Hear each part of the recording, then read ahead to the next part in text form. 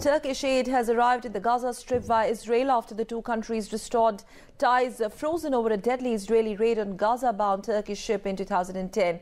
Turkish and Palestinian officials have welcomed 10 truckloads of supplies, which includes food parcels, toys and children clothing as well as shoes, as they reach the impoverished territory in the time for the Muslim Eid celebrations on Wednesday, marking the end of Ramadan fasting.